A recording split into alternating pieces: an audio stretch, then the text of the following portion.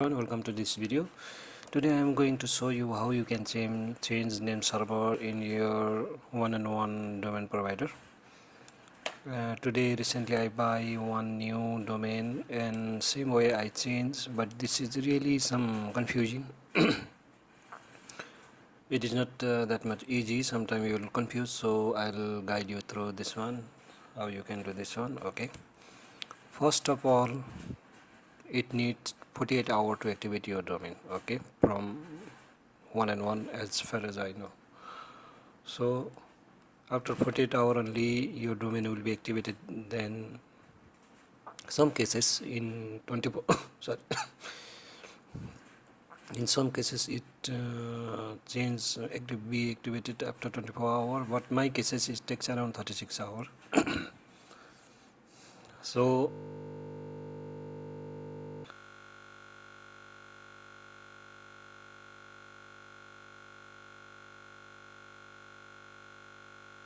dashboard. Okay, sorry.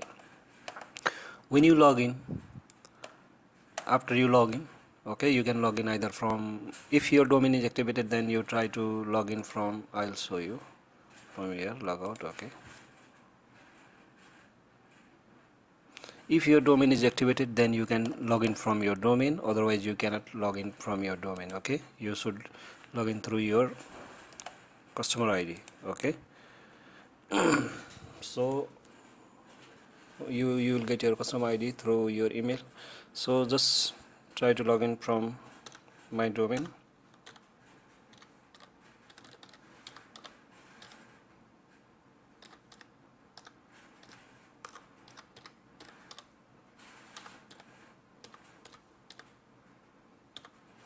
Okay, in case if your domain is activated, then you can log in from your domain, otherwise you have to log in from customer ID. Okay, your ID, after then your password. Okay, that password you created while you in the process of buying domain. Okay, to one-on-one, same password you can use here.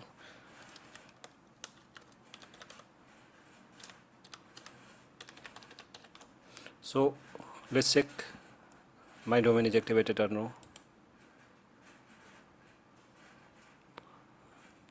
Boy, this Rozgar Nepal. Oh, sorry, here mistake, spelling is wrong, that's why it's not being logged in. Okay, now let's try.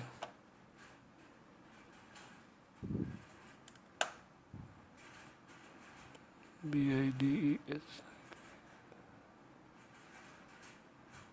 Okay.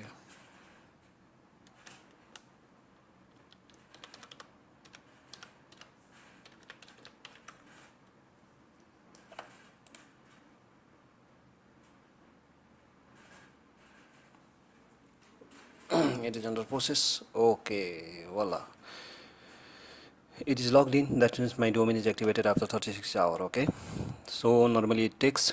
So after you log in, you can go to your domain.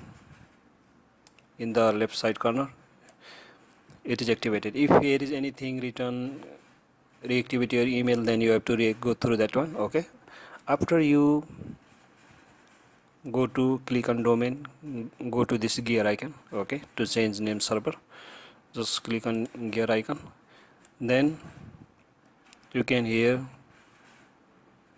name server, you can click on name server.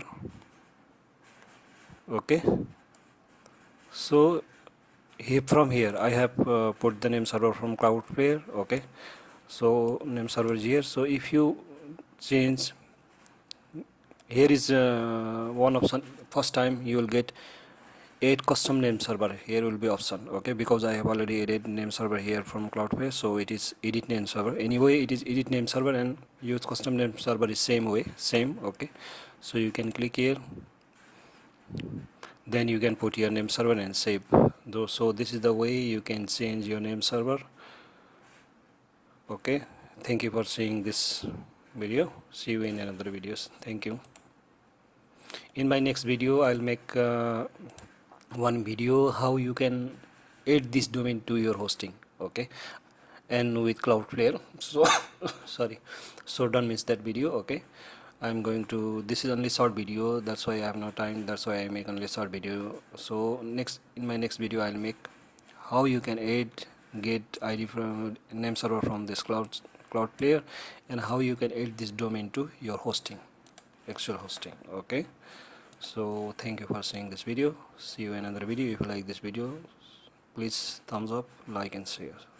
Thank you.